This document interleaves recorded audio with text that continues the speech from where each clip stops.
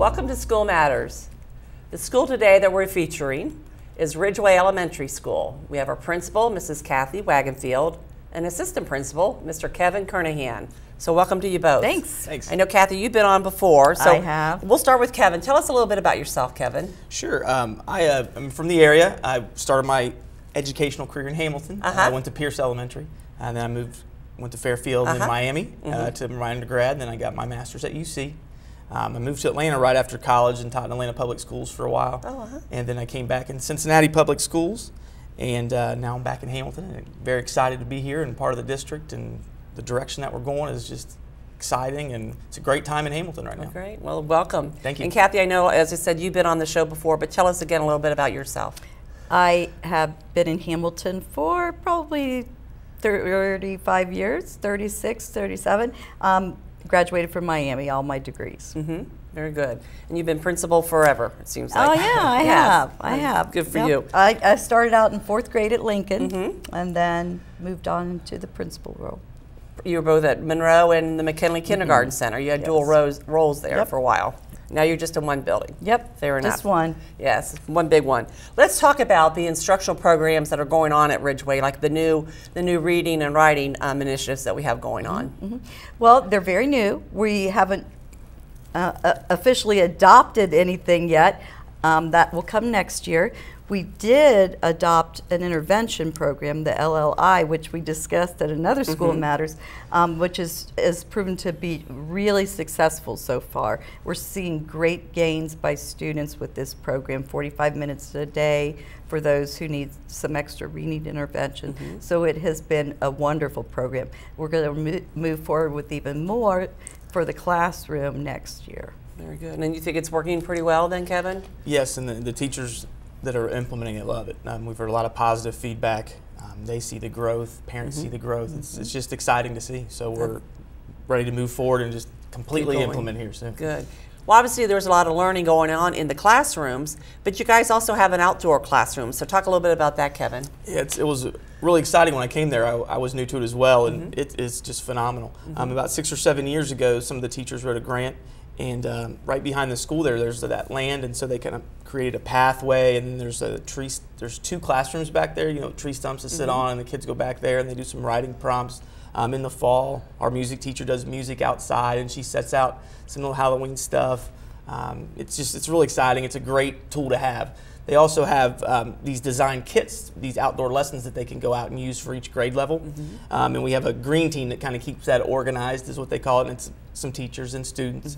And they just do a great job with it. It's a nice part of Ridgeway. And I'm sure the kids like to go outside on a nice day. They absolutely love it. And we do have some areas out there just for therapy. So our therapists love to use it out there, and they see a lot of gains doing the same things that they would do inside, but in a different atmosphere. Right. And you mentioned the music teacher, Melinda Caswell. She was the Educator of the Year for the Harry T. Wilkes Award. But she's a phenomenal music teacher, and because she's not busy enough, she decided to do a production of Wizard of Oz. Oh, yes, and it was a major production. Huge musical. We borrowed sets from area schools and colleges.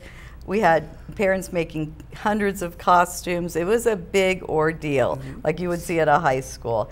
And it was wonderful. We had 110 kids, and they all were in the show, everyone that tried out. We were flabbergasted. It was amazing. We did it at Garfield, so the kids got to participate on a real stage in a real auditorium. 2 shows. Yeah. Yeah, Mrs. Caswell has her hands in a lot of things, and she doesn't seem to get tired. She's in charge of our homecoming float every year. She does all of our music programs. She's in charge of the Veterans Day program. She's just a really go-getter, and she likes to be involved. And another gem, keeping with the fine arts theme, is your art teacher, Terry Haynes-Toney. She does some phenomenal work as well. She does all sorts of things. She does our empty bowls, which I think has become popular across the city. Right. And we do that every year in November. She does. She partners with the Fitness Center, and we have displays there a couple times a year, which is wonderful that our kids and parents get to participate in that atmosphere. She does. She has a program with Miami that she's involved in. and they come to our buildings, students, and they are partnered with teachers, and they help create art that goes with what the teachers are teaching. And Terry kind of oversees that, and it's become a wonderful program. Kevin, talk about the collaboration that she does between, I think it's your first graders, sixth graders, and then high school students. Yes, she did a project where the first graders, drew a picture, and then it was passed along to our high school students who, created it like a ceramic figure, and then it comes back, and then the sixth graders partner with the first graders to write a story about, their figure. And then they were displayed at the fitness center, and it was just amazing to see, and it was really neat to see that collaboration between the three generations of our schools. And she always does observe the moon with the telescopes. She does. Yes, she took special classes in order to even get that telescope. Right. Yeah. Yeah, so you're very fortunate to have two strong fine arts teachers that go really above and beyond. They absolutely do. And the children really enjoy it. Yeah, the kids benefit. Right. Absolutely. Both of them are really focused on just providing good experiences for our students.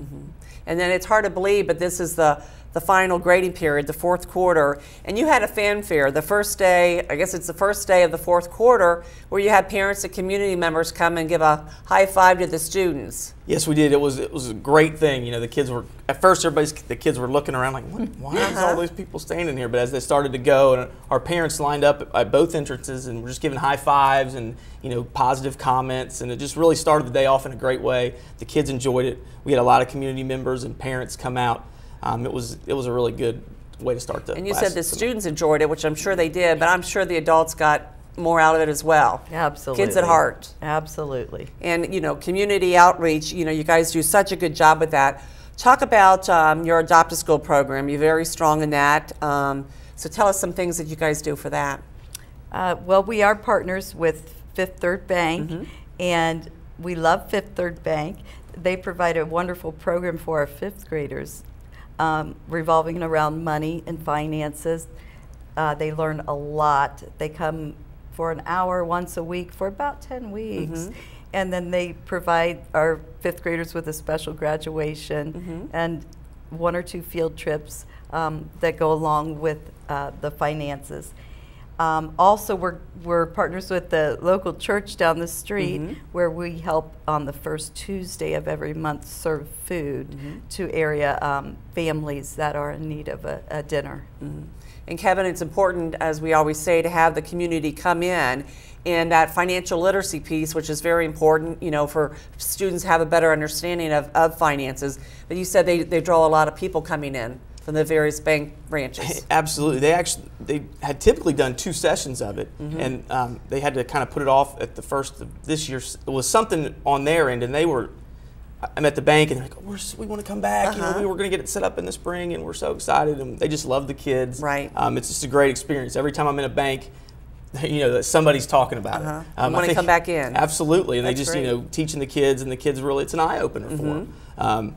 And they're soon to start that field trip, and it's a college experience. And they provide that. They go to Miami, and they get students to talk to them. They get to eat in the dorm, and, and then going to that Madisonville bank where they get to see the big money room and all the the back ends of it. So it's a great program. I mean, it's they do it absolutely. They volunteer. And Fifth Third's been a long-standing Adopt a School partner for our school, so good for them. I know you're very passionate about character. Actually, you won a nice award recently, Heroes of Character. And talk about Fill the Bus, because as a district, we've done that for several years now. I know you did it again this year, help fill a bus for the shared food harvest. We did. We still have our character committee, and we're very active. We come up with things monthly at the beginning of every school year. And we come up with themes that can involve both the staff and the students, and sometimes the parents. And we try to make it a learning activity as well.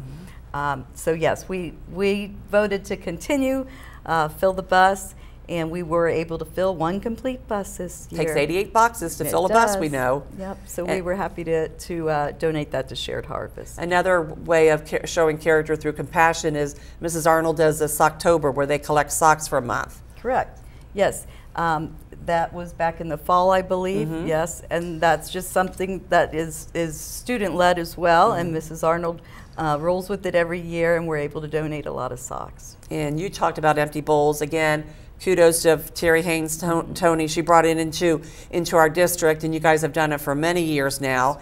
And you're right, more organizations are doing it, but that's just another piece of showing good character and Absolutely. showing compassion for those less fortunate. Absolutely. So, and not only you get a nice, creative bowl too, and it's just a nice feel good thing. You usually do that in November, right before the holidays. We try to do it around Thanksgiving. Mm-hmm. And this year, around the holidays, you really went above and beyond by helping a family in need at Christmas time. So explain a little bit about that and how you got involved. We typically help many families every year from our school. Absolutely. At least, I'm going to say 30. Oh, no. As far as just with gifts and meals, we were over 70 right. families this year. So we work very hard on that, getting local people to help donate, plus teachers and parents. So we provide a lot of gifts at the holiday. This year, yes, we did. We helped another family who is in need, got a lot of donations. It ended up being about a $30,000 donation. Yes, that's great. Yeah. Very nice of you to do that. And Kevin, part of that is too the student council. I know they've been doing some creative things as well. So talk about student council. Yeah, absolutely. That was at the beginning of the year. Mrs. Whitefield and I talked about just how are we going to get our student council a little bit more involved this year, because we have such a great group of students that really wanted to be, and so that was a focus this year. So we created a student council wall that, as you walk in our building and kind of down the hallway, there's all their pictures, and then they earn stars for the different things that they do. And they jumped right on it. The kids were so excited. Parents come in, wow, that's a great wall. Now, what grades is your student council? It's fifth and sixth. Fifth and sixth, okay. And we made it a little bit more challenging to them this year. We created a compact that they had to follow, Right. and had to meet certain expectations. And they've just done a great job. They've volunteered at the church. They volunteer at empty bowls, all the events. And as administrators, some of the best things you hear from people that come in that we don't even really know. Those kids are just so well mannered and so helpful. I was just so proud of them. They're just, and they just jumped on it. They're, can I earn a star if I do this at home, or if I work, volunteer here, and parents calling in, and it's just, they've really done a great job. We're real proud of our kids. Sounds like they're true ambassadors for the school. Absolutely. And true leaders, as they move on. Great role models. Right. Because the little ones look at that wall, and they want to be on student council some days. Well, talk about the Change for Charity. I know we have some stuff here. We do, and that's just something we do 4 times a year. And it was started years ago when some kids wanted to help a charity, and they thought, well, maybe if we could sell something at lunchtime, and then somebody else wanted to. And so we said, well, why don't we just do this maybe 4 times a year, and whoever wants to be involved can. We actually had a Change for Charity today. It was our last one of the school year. Kids apply, they fill out an application, and the parents sign off on it, and they can bring in items to sell, and then they donate it to the charity of their choice. Now, we do all the donating through our PTO. We donate well over $2,000 a year just through this little thing. Some of the samples, it is Easter time. Oh, cute. I was able to buy all these plus much more today. Like that. Here's a nice little flower that's been recycled out of spoons. Another wonderful little flower created. Some chocolate-covered pretzels. All kinds of great things that kids will make. We have face painting. You can even get your nails polished. Oh, there you go. And like you said, it's up to the students to decide which charity they pick. So they're really involved and really into it. Absolutely. Well, that's great. Also, we talked about, going back to Terry Haynes-Toney, partnerships. You work with the fitness center for a long time, but your parent groups are very strong too. So talk about your parent group. Yeah, well, our parent group is out of this world. We have so many parents and grandparents that give of their time, whether it's at home doing things, whether it's at our meetings, at our special events. We can name some of the things. They do 2 huge book fairs a year, which we love, and we do not take the cash profit, we take it in books. And we one of the things we get is informational text magazines for every grade level that the teachers use as an instructional tool. And it has become a wonderful tool for learning, especially that informational text. That would have cost us about $6,000 to purchase for everyone in the school. So that's a wonderful gift to the children. They do an outreach. They have an emergency fund that they use just to help families who might have a need. Maybe they had a death in the family. Maybe something has happened. So they do have a special fund for that when needs arise. They also, one of the things that's great for our teachers is they're so supportive. You know, they do a lot of stuff providing meals during Teacher Appreciation Week. When we have conferences, you know, the 3 times a year, they bring in soups and different meals and drinks. They're so supportive. It's phenomenal. And then we have 2 dances.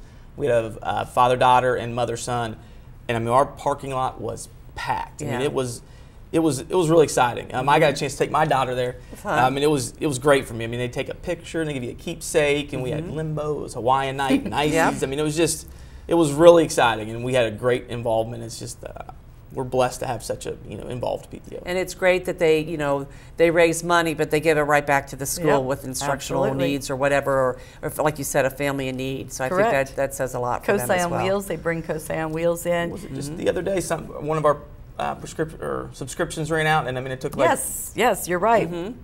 What was it Brain Pop? It ran out, and we made a call, and then it was turned back on. 30 minutes. The PTO took care of it. So that's great. It's great to have. It's so important to have the community and the parents involved. As I said earlier, I think they get more out of it sometimes than the students do. Keeps them a little young as well. But I think when you get people into the schools, they could see all the good things that are going on, and they feel a whole lot better. Because you could drive by the schools not really knowing what's going on in those 4 walls. So it's great to get people out there to see. Absolutely. So very good. I know you do skating parties. End of the year, you always do a carnival. So again, fundraising efforts to help the all school. All through PTO. Right. Yeah. Well, it sounds like it's very evident you guys have got a lot going on at Ridgeway. It seems like a very exciting school, and we appreciate you guys sharing all the information. More now just talking about it all. We do a lot of things, and I'm very proud of our school. I'm proud of our staff, our students, and our parents. It's a great place to learn. Yeah. Well, you can't do it by yourself. It truly takes a village, and we appreciate you sharing everything that's going on. Thank you. Thank you. And we thank you for sharing your day with us. We'll see you next time on School Matters, because school matters.